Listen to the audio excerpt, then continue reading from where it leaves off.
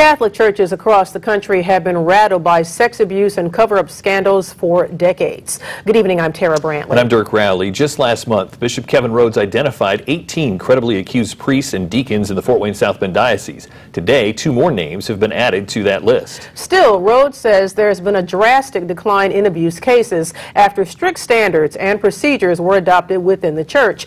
But we wanted to know how the abuse was able to continue for so long and why nothing had seemingly been done to stop it. 15 finds out investigator Angelica Robinson took that question to the bishop. And Angelica, what did he say? Well, Bishop Rhodes says at the time people were more concerned with protecting the church than those who were victims of abuse.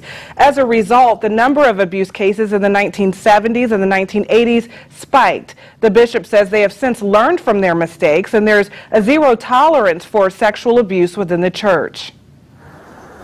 It's a place of worship, tradition, and biblical teachings. But within the walls of parishes across the country, clergy members have struggled to escape the scandal of sexual abuse. Sexual abuse of a minor is the very antithesis of what a priest should be. Bishop Kevin Rhodes has served in the Fort Wayne South Bend Diocese since 2009. Under his leadership, he says any priest who has been credibly accused of sexual abuse has been removed, and the cases are reported to law enforcement. That wasn't the case decades ago. There was fear that, oh, if people knew about this, it's going to cause scandal.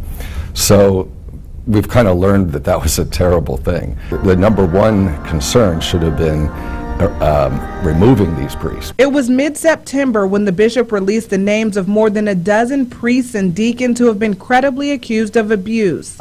Today he added Michael Paquette and Bruce Shute to the list. He also noted that Eldon Miller, who was named last month, has 2 more allegations against him. He says this was an important step in helping victims find closure. They asked me, Bishop, would you please release the names?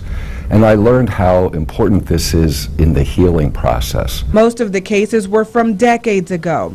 Bishop Rhodes says there's been a drastic decline in abuse cases after strict standards and procedures were adopted within the church in 2002. Since that time, psychological exams, criminal background checks, and training are given to all members of the seminary. There's much more formation and training in living the virtue of chastity and living celibacy in a healthy way.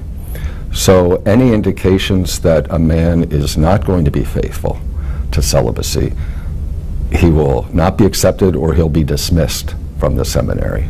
Rhodes says in the 70s and 80s, clergy members may not have understood the harm that sexual abuse causes, and many were focused on protecting the reputation of the church.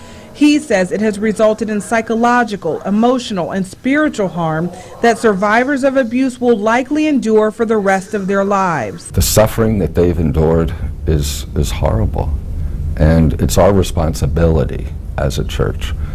I mean, this is what we're about. We need to share with them the Lord's love and healing. With the addition of the 2 names, the list includes anyone who has been credibly accused up until now.